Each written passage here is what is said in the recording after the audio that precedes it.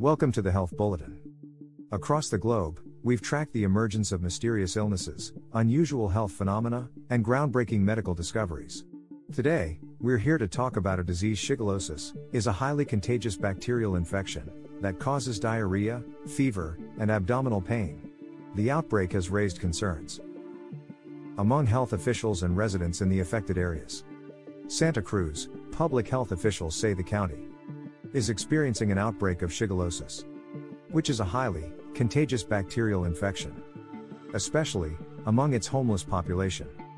The outbreak is believed to have originated from the Friendship Garden in the Harvey West Park area. Shigellosis is a diarrheal illness caused by the Shigella bacterium.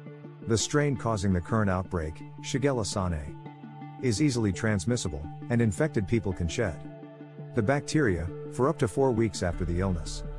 Before we move forward, if you're finding this content helpful and informative, please consider hitting the subscribe button below and stay updated with our latest medical videos. The usual symptoms last 5 to 7 days and include watery or bloody diarrhea, abdominal pain, fever, and general malaise. While the majority of cases are not deadly, some infections can be severe enough to require hospitalization, especially in young children, the elderly, and the immunocompromised individuals.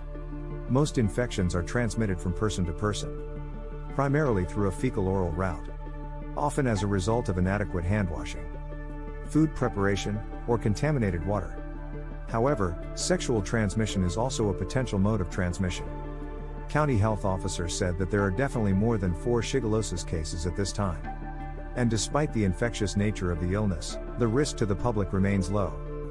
Public health officials have been working to bring awareness to local healthcare providers so they can recognize the outbreak and diagnose potential cases faster.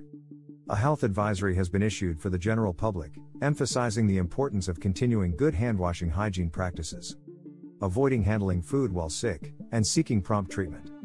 Health officials are preparing for potential worsening of shigellosis symptoms, which may require additional antibiotics for treatment.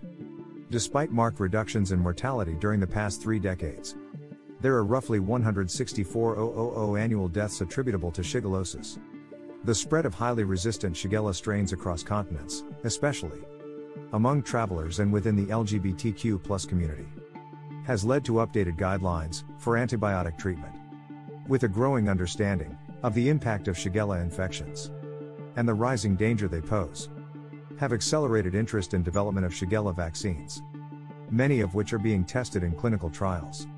As soon as any new updates regarding the vaccine emerge, we will notify you through our community post. Thanks for watching, and if you enjoyed this video, and don't forget to subscribe to our channel for more informative videos like this one.